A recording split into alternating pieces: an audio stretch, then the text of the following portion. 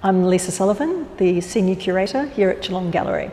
Kate Beynon's Kindred Spirits is part of the gallery's Collection Leads series of exhibitions, and this is a fairly new and exciting initiative whereby we develop exhibitions based on key works from our collection, and we contextualise those works in the artist's practice as a whole.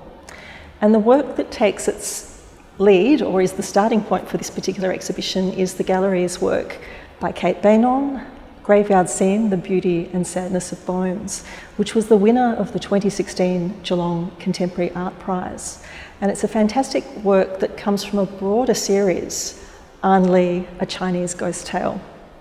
An Li, A Chinese Ghost Tale is the artist's retelling of an ancient Chinese tale through both images and also text.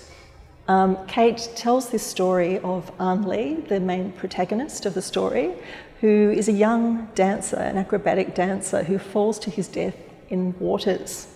In the watery depths of the afterlife, he falls in love with Rose of Evening, and the two of them combine and chart their life together in both the watery depths but also in the earthly zone as well. So it's a supernatural story of ghosts, and it's very much a love story as well. This painting, Graveyard Scene, The Beauty and Sadness of Bones, falls in the latter part of the narrative after An Li has lived some of his life in the spiritual world, and he returns to the earthly world in this painting. So here in this scene, he's the central figure, the cross-legged spectral form, holding a heart which connects him with his mother, and in the figure on the left is his grieving mother. There's also a range of other signs and symbols that link with the story, but also with Kate's Chinese ancestry. So we have things such as the Buddhist temple dogs in the foreground, the skeletal forms that are half animal, half human, that act as memento mori. We have oranges, which of course are offered in the Buddhist religion to ancestors, and the beautiful porcelain bowl, which is also a very personal item in Kate's story, in that was a memento or a bowl that was owned by her grandmother. There are other elements such as the lotus flower, which of course is a symbol of renewal and transformation, and also the hand of Kuan Yin, who's the guiding spirit for both An Li and Rose of Evening through their story.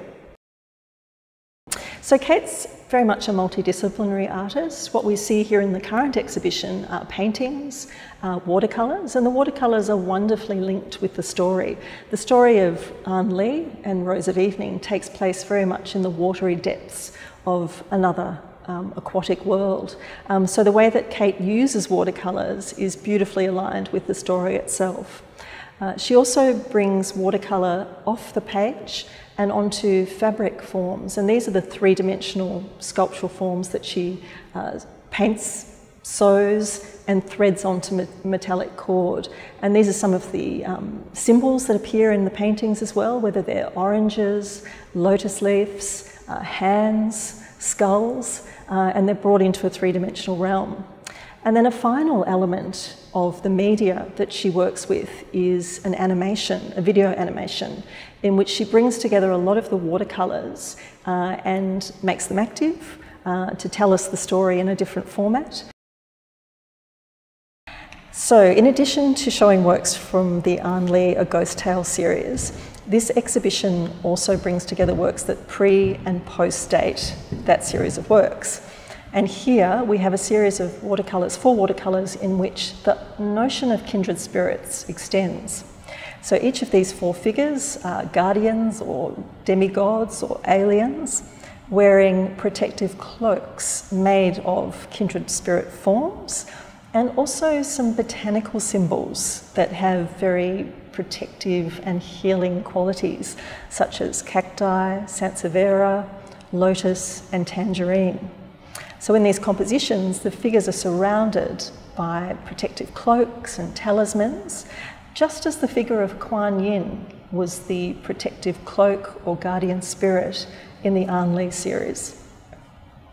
Another kindred spirit represented in the exhibition is the blue shaman guardian, and he's represented by a portrait watercolour drawn by Kate, and he's surrounded by some three-dimensional soft sculptures which act as protective amulets. But in an additional work that Kate's created especially for exhibition, she prepares a robe, a protective robe for the blue shaman.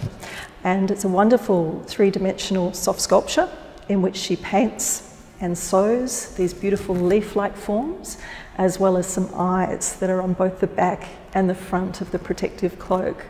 And so this work also links in, of course, with the guardian figures that are the watercolours, in which each of those figures also wear their protective cloaks. I think one of the most exciting things about this exhibition is being able to, as a curator, take a really key work from our collection and share or place it within the broader context of the artist practice. So often we see works in isolation within a collection. In this exhibition, and through this exhibition opportunity for the artist, we're able to share with the visitor the broader context for this particular work and show that it's not created in isolation, but it's created within the body of a larger group of works and a larger narrative.